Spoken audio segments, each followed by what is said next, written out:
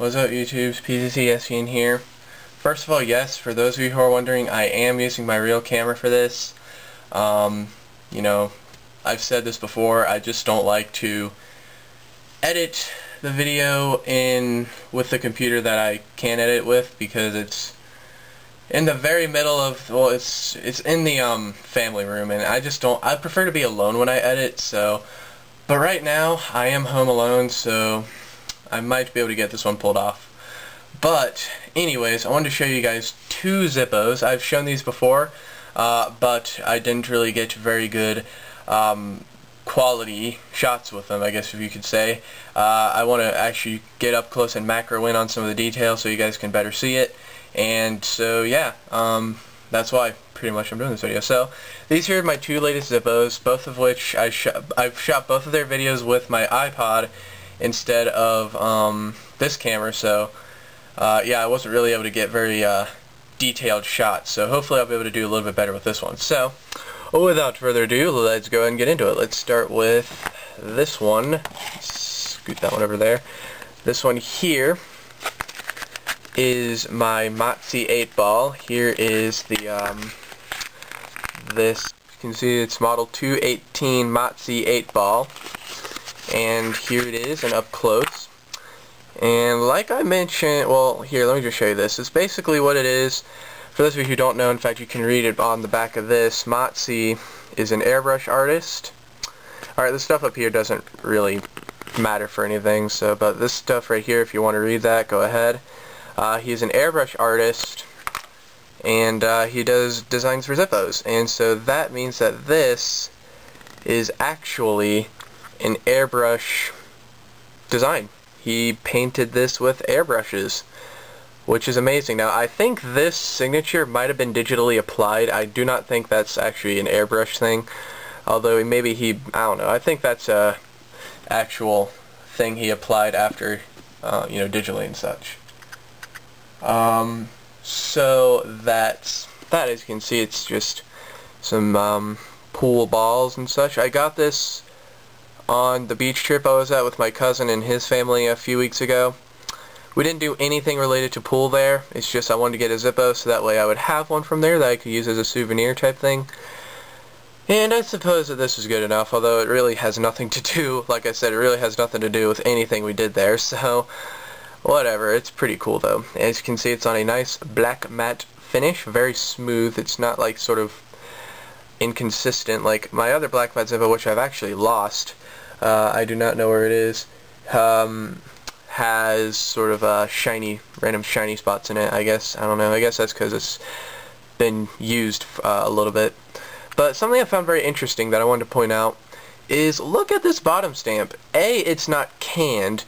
B, it's got a very strange finish. Like my other black, my black matte Zippo that I have that's plain black matte has a I guess it's a gold dust finish under there. Even, you know, it's like street chrome, but it's basically what gold dust is. It's street chrome except done on a brass Zippo. That's when it's called gold dust. But yeah, but this has a very, it's not high polish. I don't know how you describe it, but it's also not canned. So I'm wondering if maybe there's just a bunch of, if this is just went through the press sort of wrong. It did get that stamp on there semi-clear. It was made in February of last year. Actually, that's a very crisp stamp. So, but yeah, it's not canned, and I could not tell you what that finish is. And just for those who are wondering, here is the insert.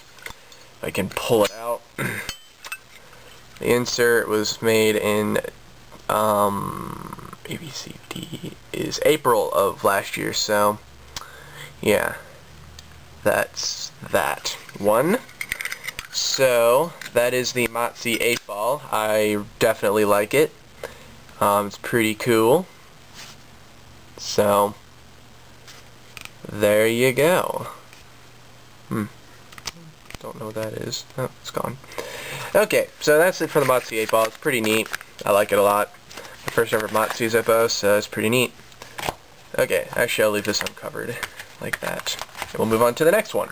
Okay, so this one here, I actually do not have a sticker because I ordered this from Buy Lighters Now on Amazon, and I really like them. They're really good. They have fast shipping and really good service, customer service, even though I've not had to use it yet. You know, I'd imagine it's pretty good. But for some reason they took the sticker off the back of this box. But I can tell you that it's the model 2, well, I think it's 21949. I think that's the model number of this. I couldn't tell you for certain, but I think it's 24949. I think it's 24949, but I don't know. Anyway, it's one of those. I'll probably have it in I'll probably put it down somewhere.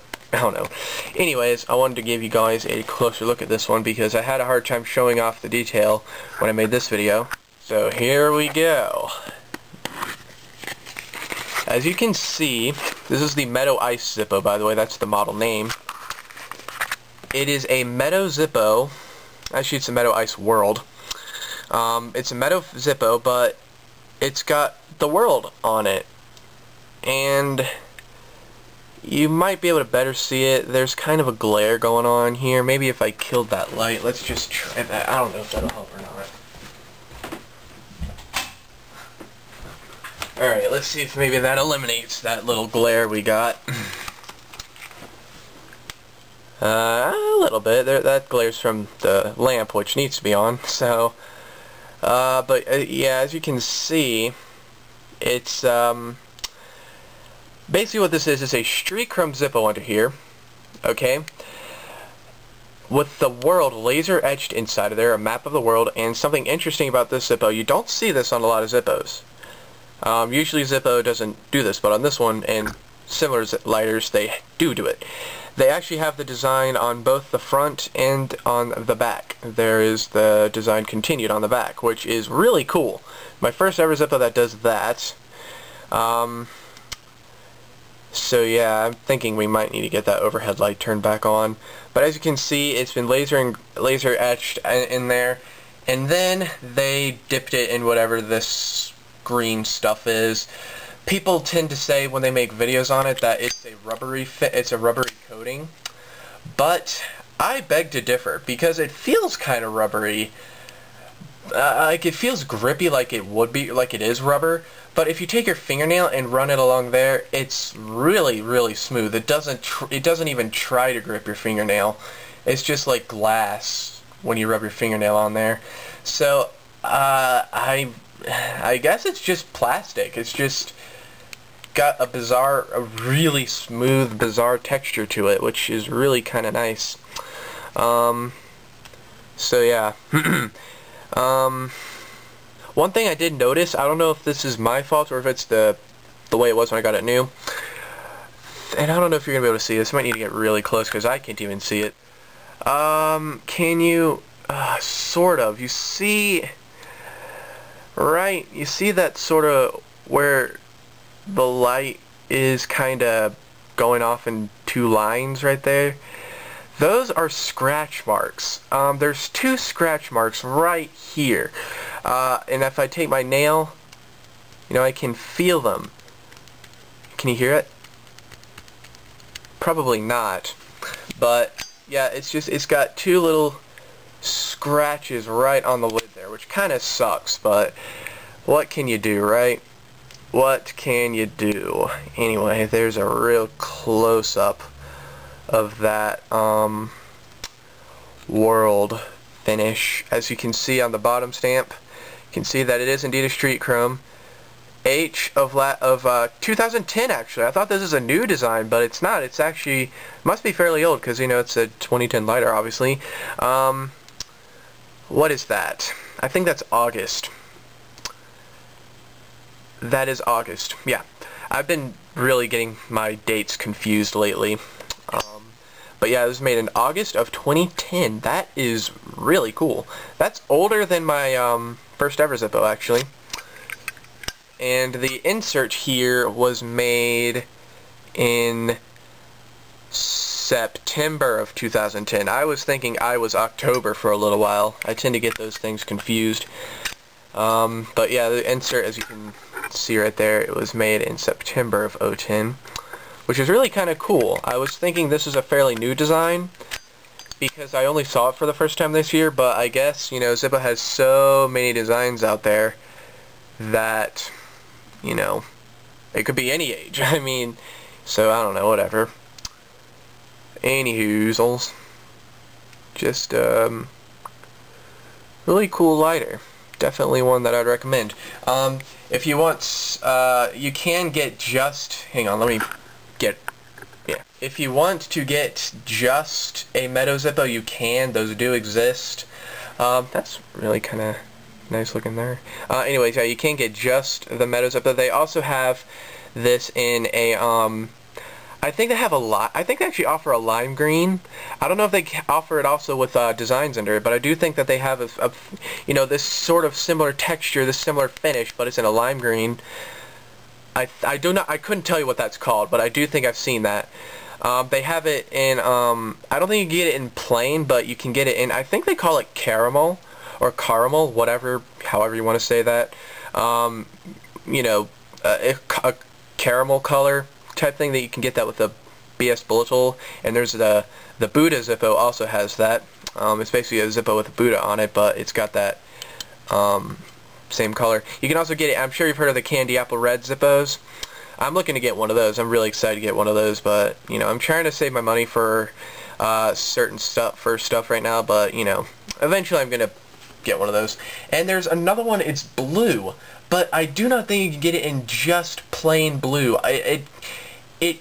The lighter is, it comes with a design. Like, there's not just plain. I think it has a design even if you do, whether you want it or not. It's good that it's a cool design, but you know, you can't just get it in the straight blue. But I couldn't, like the lime green one, I couldn't tell you what it's called. Actually, you know what, the brown one is called toffee. It's a toffee color. That's what it's called. That's what that one's called. So anyway, yeah, you can get those. So yeah, and there might be a yellow, I think there might be a few other colors, but the main colors, the main finishes you're going to see is the blue one, the meadow one, and the candy apple red. Those are the most common ones, and I'm wanting, one day I'm going to own all of them, but we'll see. Also, I would like to mention, I've officially decided that, or initially I'd said I wanted to get all the colors of the rainbow and matte Zippos. Well, as it turns out, some of the matte colors, like the matte green, do not satisfy me in that point. I do like the matte green Zippo, it's just not a bright, vibrant green. So, I'm going to count this as my green Zippo, and I'm just going to get all the colors of the rainbow in just Zippos. But they're going to be mostly, you know, solid color-faced Zippos, so yeah, that's going to be my new thing. So, we'll see how that goes. Anyway, that's it. I don't know how long this video is, but thank you for watching, and adios. And also, I was going to do an unboxing video today, but as it turns out, the box isn't here yet, so I guess you can be looking forward to that tomorrow. Or today, whenever I end up uploading this. Anyway, thanks for watching.